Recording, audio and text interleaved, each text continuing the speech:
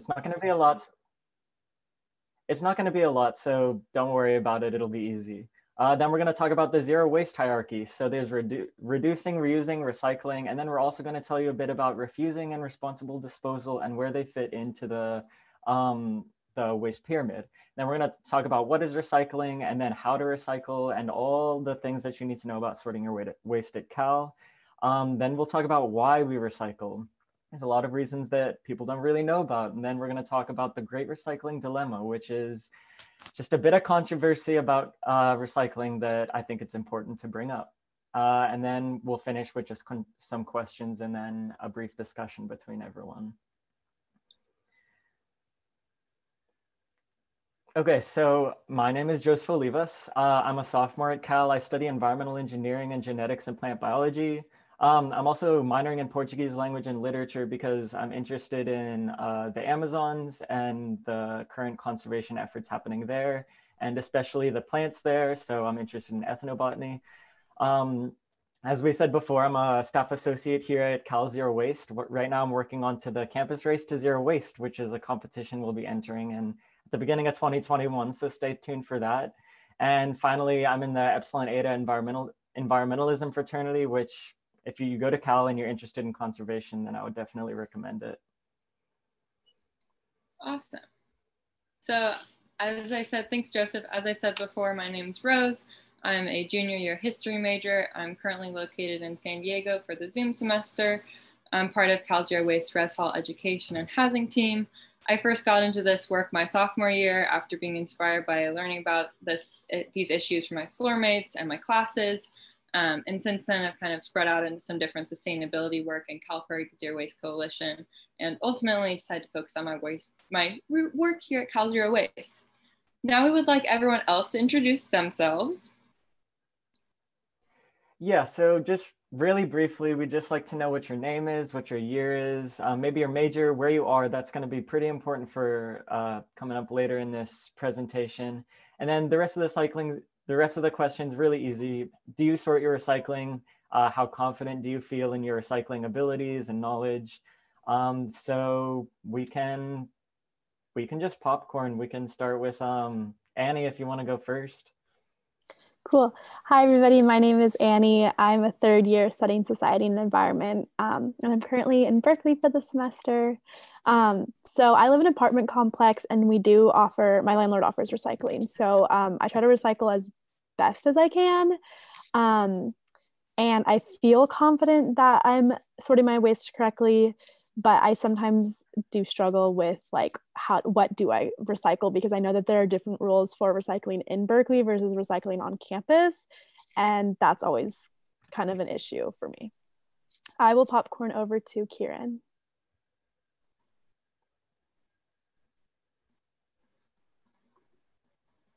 Or maybe I'll popcorn over to Lynn. Yeah, maybe better for Lynn. Hi, Lynn King. I am Zero Waste Program Manager, and I do sort my recycling very much all the time, of course. And then I'm pretty confident, but as I said, things do change all the time. So even, we check on it to make sure that we know what we're recycling, to make sure that we're doing it correctly.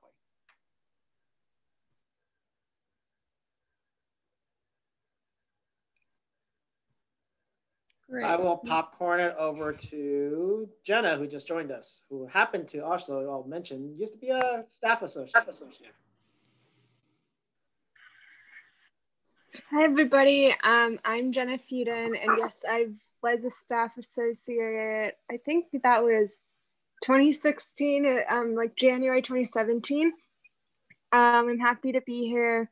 I am a third year studying environmental sciences, and I'm currently located in Berkeley.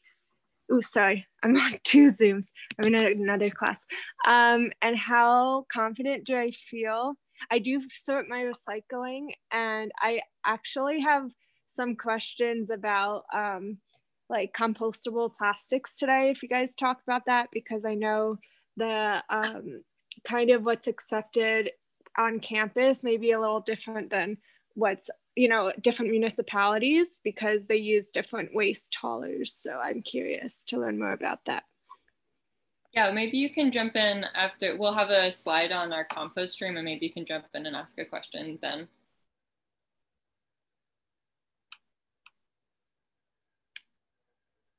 Do we have everyone else? Has David introduced himself? Can you jump in here, David? Oh, hello. I won't turn my video on for too long because I'm going to be moving around. But I'm David Scrimter with the Green Labs program, so I'm just curious what you guys are discussing and maybe learn something random. So look forward to it.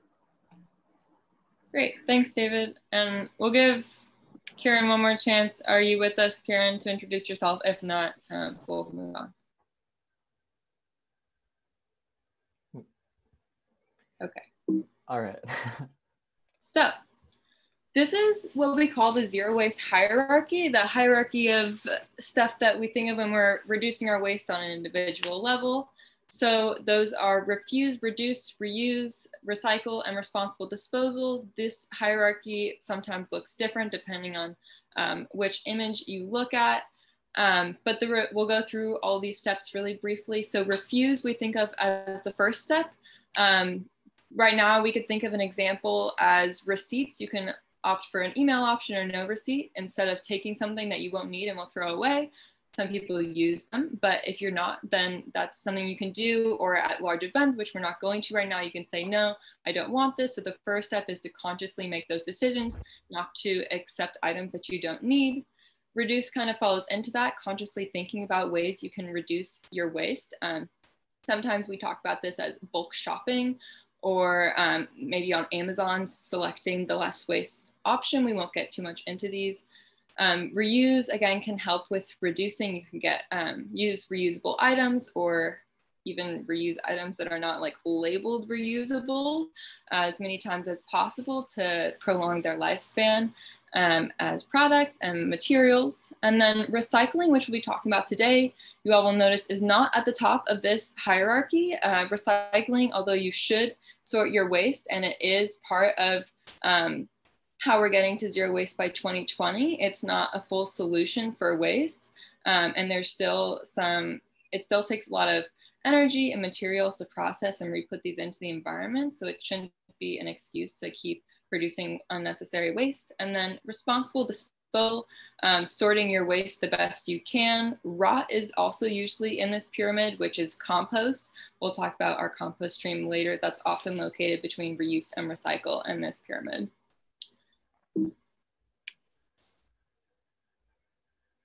Great, thank you, Rose. Yeah, so as Rose said, recycling is definitely not the first thing that you should jump to when you have waste. Basically, what is recycling? Well, recycling is the process of taking waste materials and converting them into reusable things that we can use in our everyday lives to prevent unnecessary permanent disposals of materials that are potentially usable. In turn, this reduces the consumption of raw materials, energy usage, air pollution from the incineration of the waste, and water pollution from leakage and landfilling. Just by decreasing the need for more conventional waste disposal. And in addition, it also lowers greenhouse gas emissions compared to the regular process of plastic production. So as you can see, the main steps that constitute recycling are collection, which you're probably more familiar with. That's just when you throw your waste away in a recycle bin around campus or even at your home. And then processing is what happens in the factory. This is taking the products that you put into the recycling bin and just breaking it down into the components that someone would need to, for the second step, manufacture something new. And then this completes the cycle when the consumer purchases a new product that's made from the recycled materials. Joseph will talk a little bit more about the recycling industry in a bit, but you should remember that recycling is an industry like anything else that collects materials and repurposes them. So waste sorting at Cal is how those items are going to get there. So we have 4 different waste streams here at Cal. That means there's 4 different bins, 4 different signs that you'll see around campus. They're compost, landfill, And we have two recycling streams, mixed paper and cans and bottles. This is called a dual stream recycling system. Means that we have two different places that these materials go to. So the first one of these is cans and bottles. You can put aluminum foil, cans, glass, and plastic bottles in here. You can also put any number 1 or number 2 plastic items. So these you can identify by looking at them. They should be hard plastics, and any hard plastic will have the little symbol on the top left corner of this sign, the arrows in a triangle shape with a number inside that labels the type of plastic that it is, and different places, locations will accept different numbers of these. On campus, we accept numbers 1 and 2. I encourage you to look at, just look up which plastics you can recycle in your area if you're not in Berkeley. For example, I'm in San Diego and they accept more numbers than that. Anyways, you will have an opportunity for questions after these waste sorting slides if you're confused. The next one is mixed paper. This is our second recycling stream. You can put clean office or scrap paper, flattened boxes, scrap paper, mail, newspapers, files, Post-it notes. You can all, if they have tape and staples on it, that's fine. Please remember to remove paper clips. It's always best to have like just the straight material of paper, cardboard, etc. But tape and staples shouldn't be like a reason not to put these items in these this waste stream or this bin. If you have really large boxes that don't fit, please just put them next to the bin, leaned up nicely, flattened, so that they're easy for our facilities people to pick up.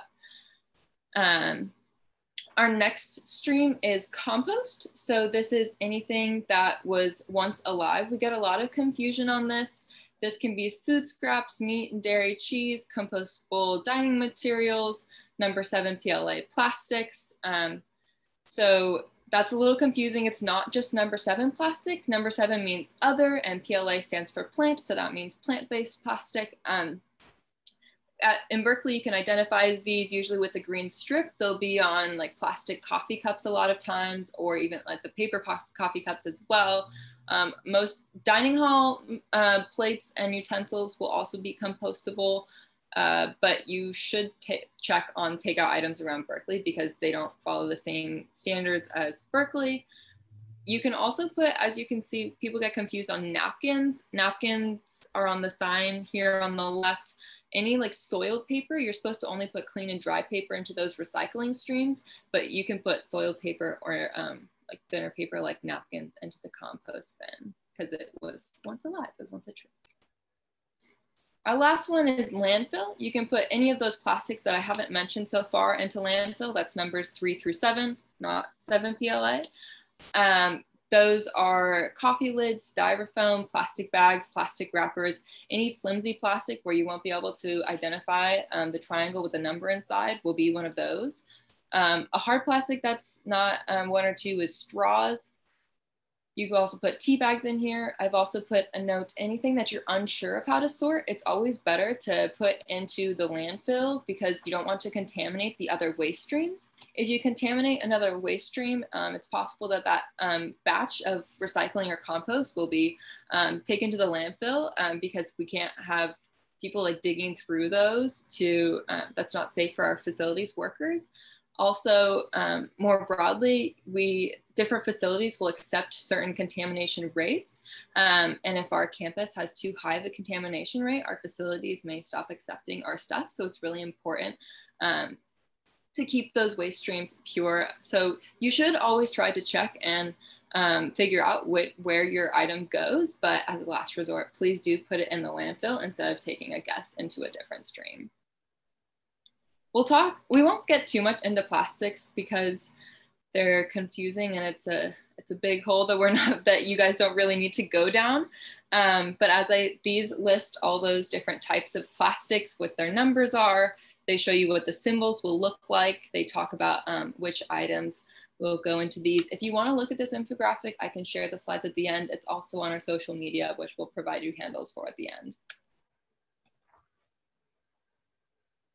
All right, so we're gonna do a quick little activity to guys help you get more familiar with the different plastics that exist there in the world.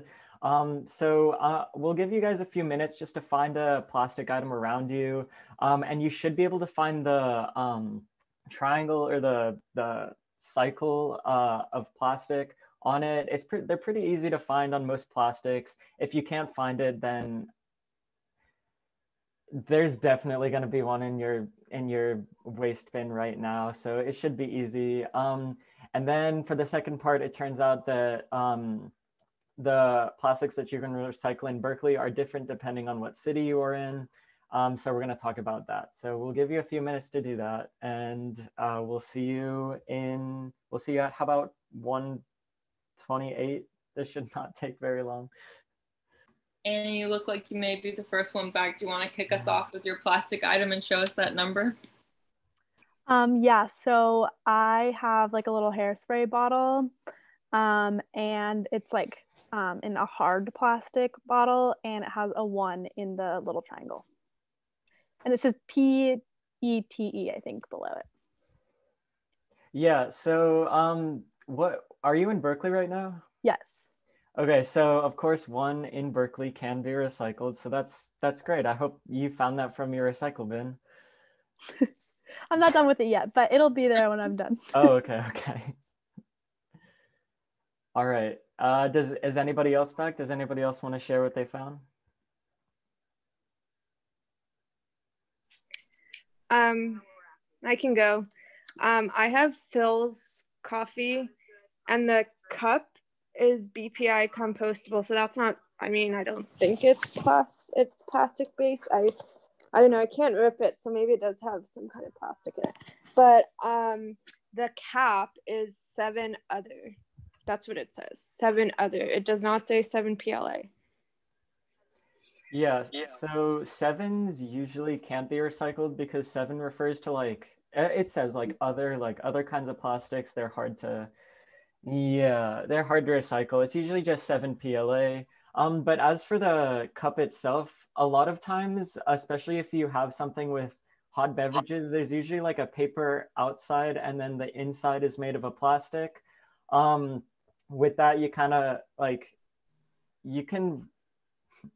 Actually, I'm not sure if you can recycle that. That's if you can, something. So the paper coffee cups will have like a plastic liner on the inside a lot of times, which means they go in the landfill. However, a lot of them in Berkeley have that green strip, and that means that liner is made of something else. For example, like a wax or some kind of bioplastic. Generally, the rule is if you can rip it, then that whatever it is thin enough for plastic, and you can put it in the recycling. So, I mean, can I ask a follow-up question then about like wish cycling? Aren't there a lot of, probably before campus was closed, aren't there a lot of students who see this cup that says BPI compostable and then they're like, okay, let me put it in the compost? So I guess I'm curious, it's like how have you been able to manage? Like, I know you're like informing us now, like people who are interested in this, like how to properly recycle, but how do you I guess inform people who see compostable and are like, okay, that's what I do? It's very much product by product, so it's hard to put out like broad education on that kind of thing. We call that greenwashing when people put labels on materials that imply that they're recyclable, compostable, but aren't actually like based on. But BPI compostable, a lot of commercial facilities do say that they process it. I'm not sure about BPI specifically. Lynn, you're on the call. Do you have something more specific to say on this? Yeah, the campus does accept BPI, compostable, certified. Now, whether that breaks down or not is another story. So that's the issue, is that right now our requirement is that it at least has to be BPI certified for compost. So what Jenna has right now is accepted. Now, whether it breaks down fully at our compost facility is still in question. Is that Contra Costa? Yes. Okay. Wait, what do you mean by? West Contra Costa, the ones who process the composting, or is it that one and another one? It's the one, so we send it to Richmond, which is the West Contra Costa, yeah. And then we also actually do send it to Berkeley on weekends.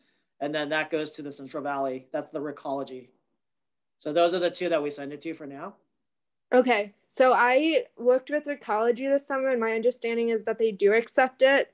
Well, like they can process it, but then Wes Contra Costa, I talked with the ED there, executive director, and he said that's considered contamination for them. Just a point of information that I've learned. Right, I've been waiting for them to give me. We've been going back and forth with West Contra Costa, so we've been giving them a chance to let us know, but unfortunately they have not given me that they will not take it. And our contamination rate right now is something that they have not used to reject it. Again, it's also a very small percentage of what we're sending in our compost facility. Because again, we combine all our organics. Yeah. Yeah. Okay. So that's even with Recology, again, as I said, the industry right now, that's kind of one of the issues with the compostable PLA, is that even though they'll accept it, even with Recology, we don't know if it's actually going to be breaking down at their processor. But you know what? I like to. I know Joseph has a slide at the later for us to kind of talk about recycling. We also have a compost session, which is next week. So okay. I think we want to join that one too. Yeah. Okay. My apologies. Thank you. No, it's good. That's what we want dialogue. Yeah, that was really good. A learning experience for everyone. Please continue to ask any questions. Yes, please. Yeah. All right, so we got two. Does anybody else have a plastic item they'd like to share? Maybe something controversial? We can talk about it. This is David. David. So I just double checked again in my garbage because last night I was craving Beyond Burgers, and I get crazy just looking at the packaging, and of course it's plastic number 5. Okay. That's sad to hear. I want to make a petition to Beyond Burger to quit using so much plastic with their packaging.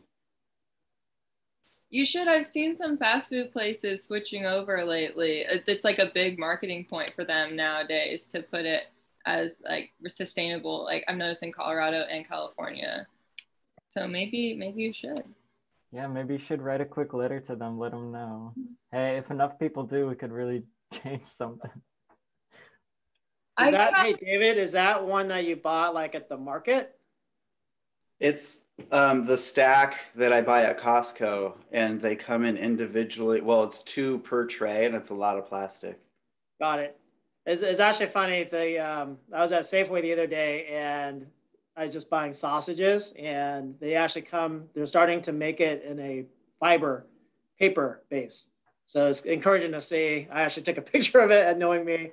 So hopefully, yeah, Beyond Burger can go towards a fiber-based tray.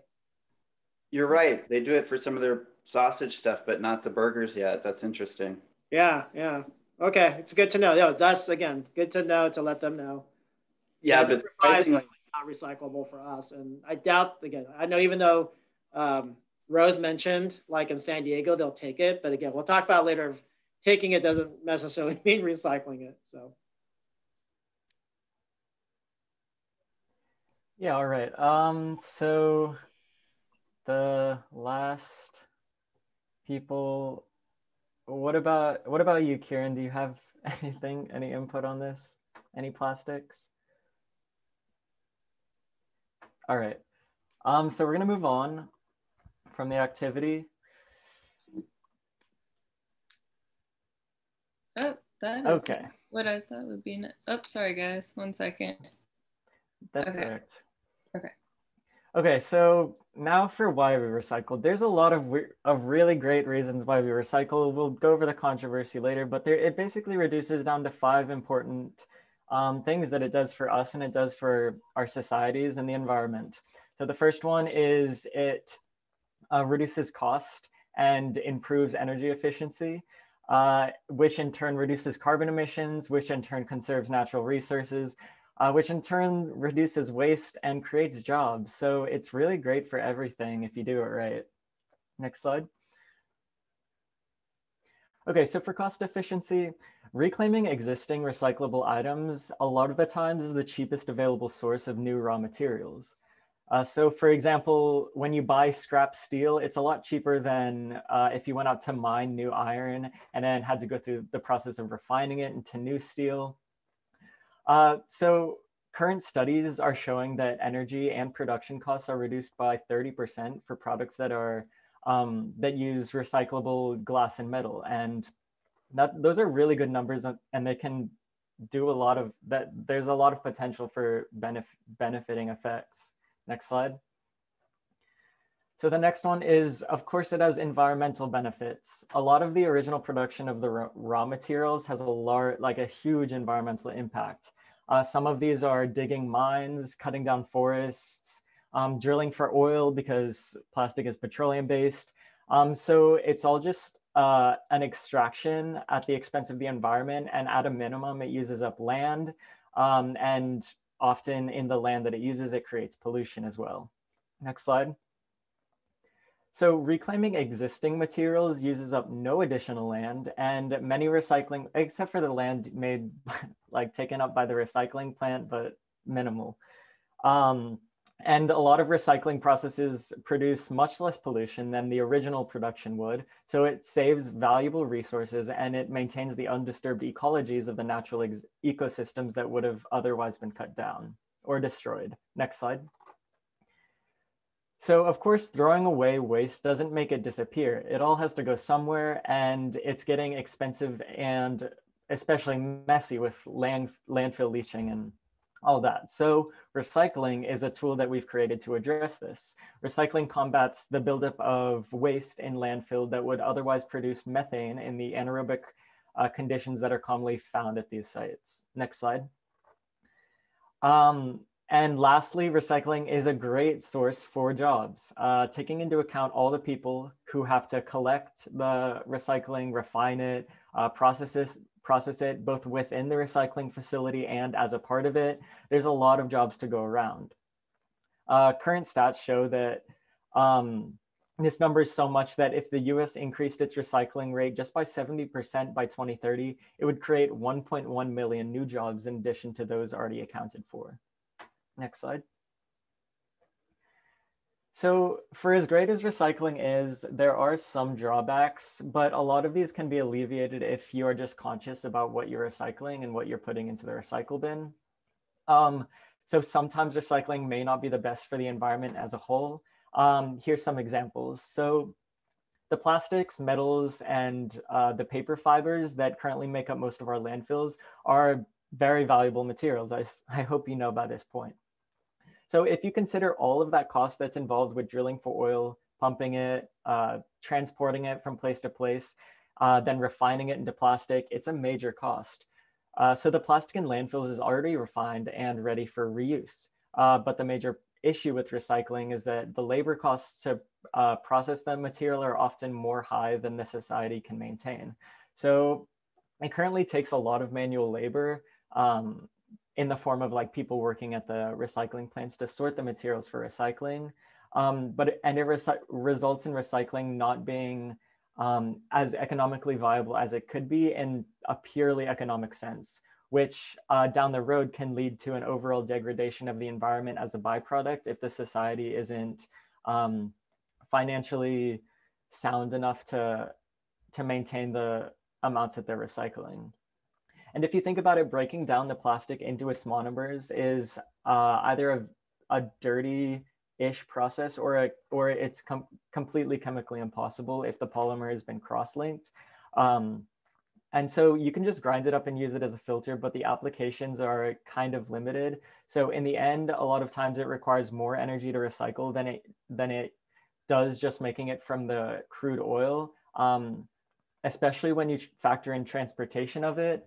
But again, you also have to look at the environmental impacts of not using those raw resources. On the other hand, though, recycling something like scrap aluminum, it requires only 5% of the energy to create it from recycled aluminum than it uses to make it from scratch. So for this reason, about 31% of all aluminum produced in the United States comes from recycled scraps. But if you do the energy analysis on that, it should be way more because that's a huge source of profit and a huge source of energy efficiency. So that just is a little bit of insight into how and like what the current state of recycling is. As for paper, it's really good. You can think of it as, instead of providing wood pulp for a paper mill, instead you provide it with paper pulp, which is a lot easier to deal with. So these are all just things that I like for everyone to be more conscientious of when they're recycling. You should be engaged. I wrote it there. You should be engaged in your wastes past and future, which just means you should think about where it's coming from and where it's going to go after you put it in the recycling bin. And that's really the only way. You kind of have to use human intuition to figure out if recycling at that time is great. But of course, in most circumstances, we do encourage you to recycle as much as you can. It's just be more conscientious about what and when you're recycling.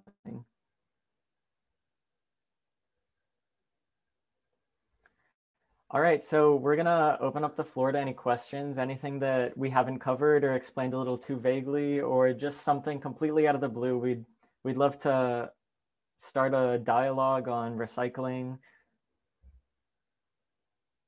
So it's open to anyone. You can just hop in. Or if anyone from Cal Zero Waste has anything else they'd like to add as well. I know we have some extra time here.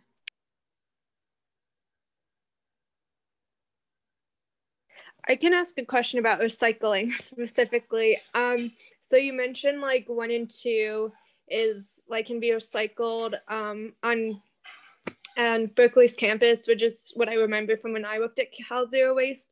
I'm wondering, like, obviously students come from, you know, Oakland, Berkeley, like different places. And my understanding, I live in the student cooperatives, and the city of Berkeley does like let you recycle like plastics, like more that than 1 and 2. So do you guys like find ways to like, yeah, how do you, and we talked about this last time, like in terms of how it is very confusing and there's, you know, it's very much dependent on like the specific city. But since Berkeley does have a diverse, you know, range of students and professors affiliates when everyone's on campus, kind of how do you communicate that to people? Like, what's your strategy? Well, here on campus, we have a pretty good network just across the different organizations that are working on zero waste.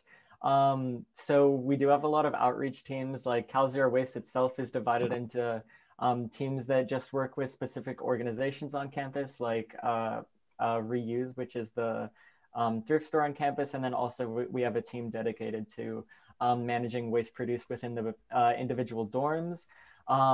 So it's really just like we're fundamentally based off of a lot of small organizations that like stack on top of each other, and then we keep information flowing pretty easily and accessibly through them to make sure that everything is working just with everyone else's understanding. I think to add to that, we have the signage, which has like the specs on it, the numbers on it. We have all those on our signs, and those signs are on every single bin. And we've worked really hard to standardize those so that people see those repeatedly and they know it's coming from us, and that all of our bins are the same, so that people get less confused about that kind of thing. During the school year, we have more like tabling events. I work specifically on the housing team, and so one strategy of ours is to catch residents right when they're coming into those dorms, and try to focus some education there, because then they'll continue with that knowledge throughout their 4 years here. I've also on our building rollout program, when we implement new infrastructure, we educate like the faculty who work there, like when we put them, like when we put new bins like in an office building, we always work with the facilities and the people who work there to make sure that everyone understands like the new changes that have occurred. Is that helpful? Yeah, it's great. Thank you. I've been like away from campus for like some time, so it's nice to like get an update on, like, it sounds like, yeah, you're doing very similar activities and organizing that we did 3 years ago. So it's exciting to hear. Yeah. Zero Waste Coalition. Yeah. So Yeah. I'm like with Kate and Jessica in like the Zero Waste Lab. So that's I think we also kind of sometimes connect with the Zero Waste Coalition. So that's cool. Yeah, and if anyone on the Zoom call doesn't know, the Zero Waste Coalition is it's like a mega organization that brings together a lot of, or well, all of the like conservation related organizations, or like the waste related organizations at Berkeley. And it's just like a means to improve communication between everyone, and to like facilitate collaborations and projects. And it's really just like a main resource for zero waste on campus that you can refer to, or any of the organizations can refer to or work through. Any other questions? This is David. I have a quick question. Yeah, go ahead, David. In general, just recycling on campus. I know there's been various efforts through like Jacobs Hall and School of Engineering to do some kind of recycling on campus. And I think we've lost touch with some of those efforts. So I wasn't sure if that's still happening or if anyone is connected to that effort. I'm unfamiliar, but potentially one of our older members who's on the call will be able to talk about it, potentially Lynn. Sorry to pass so many of these questions off. We have a lot of experienced people on our call today. David, are you talking about just labs or the building? You know, in general, I know there was like a couple different efforts, more on the building. I think they were going to try to figure out how to chip and recycle and turn it back into 3D printer filament, and that effort. I wasn't sure if there's similar things still happening on campus. The 3D filament with the plastics is still going on. That's under the CERC. So it's still under the Zero Waste Research Center. So Teresa would probably have more information on it. Actually, she just emailed me. I think they just hired a new person to run that project. So yeah, we actually started off as a Green Initiative Fund. We developed the project and then turned it over to the CERC. So David, I'll copy on the email back to Teresa. I think she just hired someone to get that program going. Cool, thank you. I did want to get back to, just in case, so Jenna's question. So coffee cups and those cups are not recyclable or compostable. Again, the place that Jenna you brought the cup says BPI certified. At least it's gone through the certification process. Some of the compostables, if they're labeled biodegradable, those are not compostable. You probably know that back in your days. So yeah, just in case. The other thing is people, this is the other problem, that coffee shops, I don't know if they're back and taking reusable cups or not. So Annie actually took over your project, Jenna. So we're looking into it right now of whether or not we can revisit reusable cups at the cafes. Because again, with COVID-19, they all went from 0 refills to all disposables. Yeah. Hoping, I don't know if the coffee shop you went to, did they not allow reusables? I think Phil's, I actually haven't asked, but like from all my observation, it looks like they don't do that. Like it's like very limited people inside. And yeah, I should ask though. But I'm trying to think if I just started drinking coffee again, so I haven't done a lot of exploration. But I know Jessica is working with a lot of researchers in the Zero Waste Coalition to look into that, so I'll connect on that end. I'm actually like kind of what I'm focusing on is community composting projects. So like sometimes at the Berkeley student farms, there's people like putting these types of products in, at the compost pile, and like it's questionably gets even broken down in commercial facilities, and it does not get broken down easily in like a community composting pile. So that's kind of the work I'm looking at. It seems like you already know a lot about this, but when we went to the compost facility and did like a tour of it last year, and they were saying it had to do with their I forget what exactly what it's called, their cycle, like the and the number of weeks, they said it would break down if they had a long temperature and the process, yeah. Yeah, but they said it wasn't really viable for them to extend their cycle long enough to break those down yet. But ecology, I believe, does. Okay. So it's interesting because I saw on the website, like it did say like you guys use like the Richmond, like West Contra Costa County, and then you also like sometimes use another hauler, which I guess is ecology. So that's interesting because one of them can process it, I think, and one can't. But they still both, like technically you're saying land that they'll still take it, but they'll end up sorting it out. So that obviously raises their operation costs.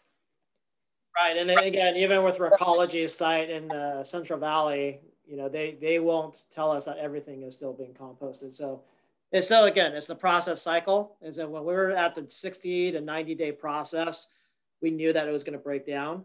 But now that everyone's at the 30 to 45-day cycle, that's kind of been the issue. So one thing, though, we did decide on campus is to start trying to phase out of PLA plastics.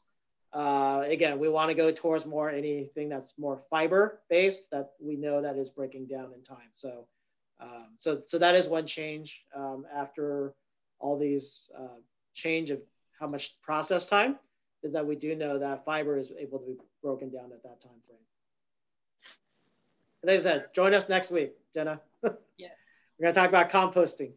Okay, yeah, I'll come back next time. Thank you for. Yeah, but the cups, as I said, it's definitely not. I did want to revisit that because a lot of people think these cups are recyclable because they look like paper, and we all know they're not recyclable. So I did also want to note there's a new program. You know, as much as from the TerraCycle folks, their new program actually is called Loop, and they partnered with, of all people, Burger King, to try to do reusables. So I'm hoping that effort is going to take off. And then, you know, a lot of the fast food is, you know, the issue of takeout and then having disposables.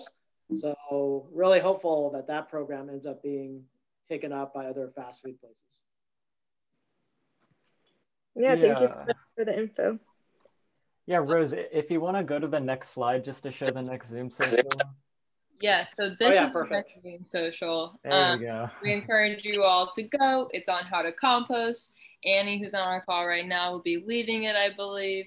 It'll be from 1 to 2 p.m. You can read a little more about it here in this description.